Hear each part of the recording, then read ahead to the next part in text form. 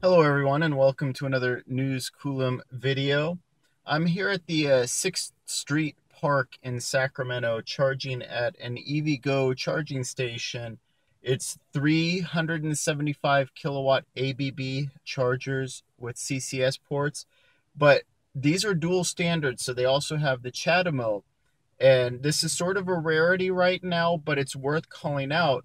They also have 300 kilowatt CHAdeMO connectors, which again, they're sort of rare right now. EVgo is one of the few companies that's actually supporting the faster charging for CHAdeMO.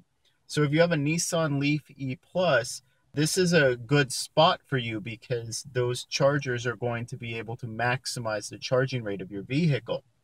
There are also 3 additional 50 kilowatt chargers.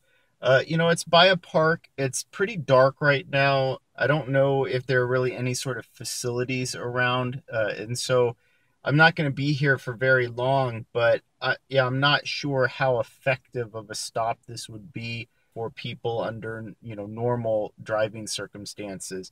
It's at least right off the freeway. It'll get you charged up really quick. The one thing that I don't like about this configuration, though, is the way they have them set up with the bump stops. It's actually very difficult to reach around the fender to access a charging port and hook up just because of the way the angle is. As you pull in, you're literally putting your charge port further away from the vehicle and forcing the cord to bend back on itself. So it's not the most effective configuration in that regard. These chargers, I think, are really designed to be perpendicular to the vehicle that's charging on them. I don't know if EVgo had considered angling the chargers in the same angle as the parking spaces, but the way they're configured right now, it actually makes it very difficult to hook up. But either way, overall, I think it's a nice site. I might stop by sometime when there's actually some sun out so I can get a better lighting.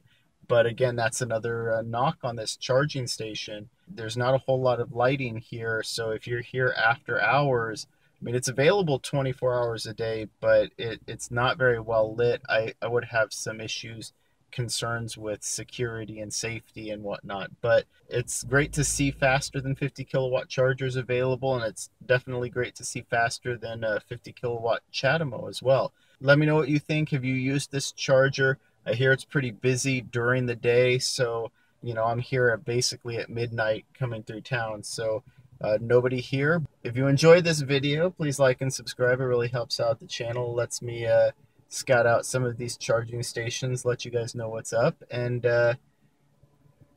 thank you for watching.